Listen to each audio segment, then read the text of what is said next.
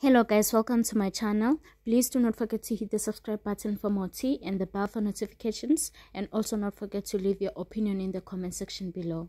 So you guys, I'm going to tell you what I overheard from Musa Kaola's page on Twitter where there was Gogo Maweni talking. So you guys, I overheard Gogo Maweni saying she's going to do a BBL after Ubungoma Festival, which is her event that's going to take place, I'm not sure which month, but it's going to take place this year. So I'm looking forward to seeing Gogo Maweni's BBL, guys. Like, I can't wait. And I just hope Gogo Maweni doesn't see this video because, oh, I'm dead. Anyway, guys, I do personally feel like Gogo Maweni going to do a BBL is a good choice because girl is now famous, and I mean, like, who doesn't want a BBL? Please say in the comment section below what you think about Gogo Maweni and BBL and where you think she might go do it. I think she's going to take it, guys.